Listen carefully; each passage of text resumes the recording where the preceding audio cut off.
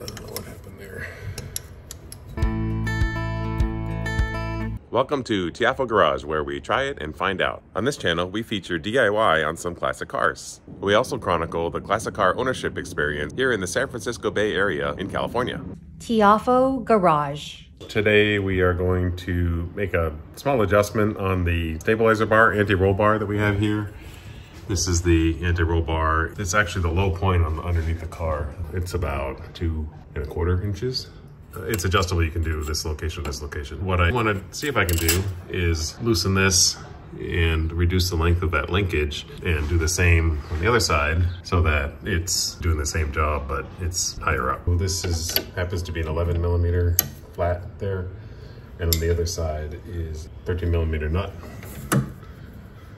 So not 13, well, maybe 12. So it is 13. So we'll get that on there.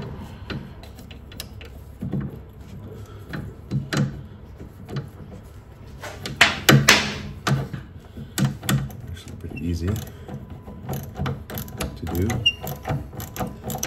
And not a lot of... Before I do the other side, I actually want to confirm that I can raise this shorter. Okay, this is a 12mm, this is 13mm. We've got our 12 on here. I don't know what happened there. These are aftermarket, so you never know, but as it turns out, these are actually English. The bottom one is 7/16 and the top one is 1/2 inch. Okay. Yeah, much better.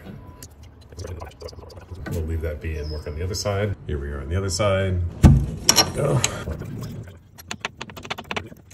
So of course nothing goes as planned. When I took the nut out and then tried to put it back on after I adjusted everything, it's stripped. So I gotta find out what that thread is. I'm gonna use this tool from my carbon steel tap and die set SAE to check the thread.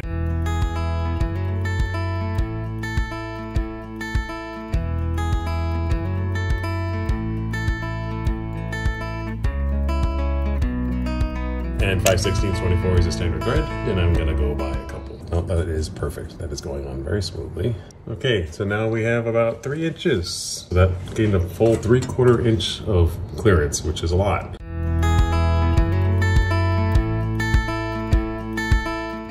Well, I hope you enjoyed that. And if you enjoy this type of content, please do like, share, and subscribe. It will help the channel, and we will see you next time on Tiafo Garage.